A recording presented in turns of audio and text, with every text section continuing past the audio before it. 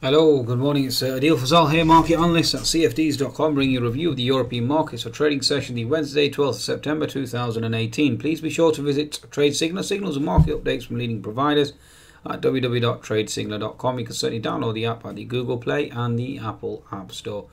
Okay, so where do we stand? Good question. Okay, so in terms of the markets at present, Asian markets overnight still swooning, silver in the negative. Obviously, ongoing concerns with regard to China, US trade war.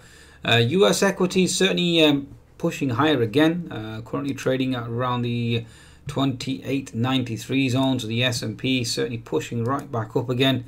It certainly seems like it's some sort of Apple effect from what I can understand. You got 29.01, which is gap fill.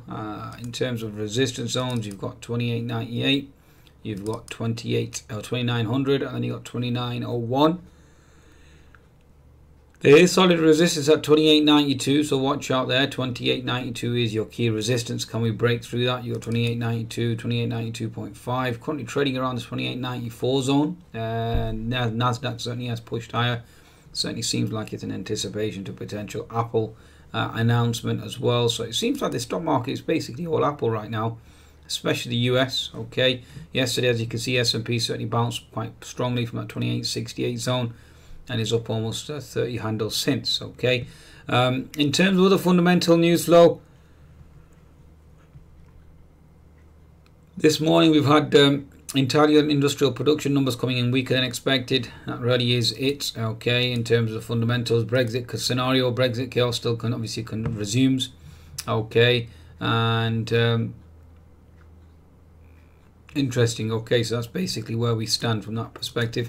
In terms of the markets, then let's look at the technical picture in terms of the German DAX. German DAX certainly finding support, potentially bouncing here now from gap fill. 60-minute chart certainly bouncing, or obviously after having held that double bottom scenario. You've got resistance here now around 12.035. The next level above is seen at gap fill at 12.212, so watch out for that gap fill there.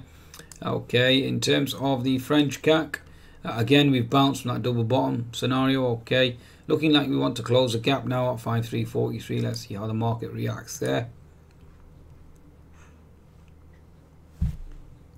60-minute chart, certainly trading in the IHS formation. Again, like I said, next level is that gap fill at 53.40, so watch out for gap fill.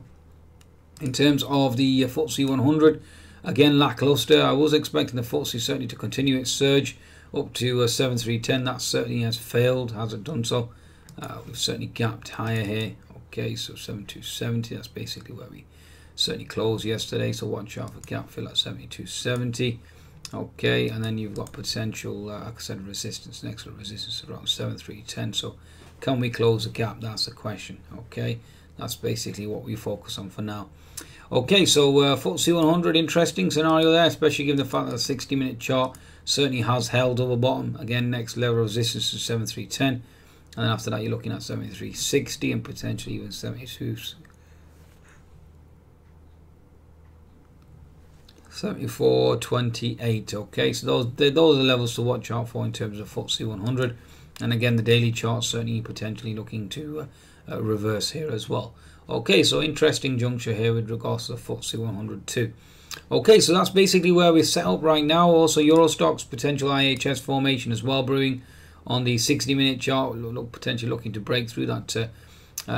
We see a key inverted head and shoulders formation, and obviously looking to potentially close the gap at 3360. So keep an eye on the news flow. Let's see exactly how the market plays out. US equities certainly short squeezing higher, and let's see how the markets play out for the rest of the day. In terms of fundamentals for the rest of the day, you got industrial production numbers, you got Fed Bullard.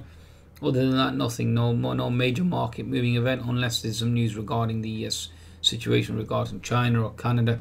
Take that into consideration too, and also Apple. On that note, please be sure to visit CFDs.com.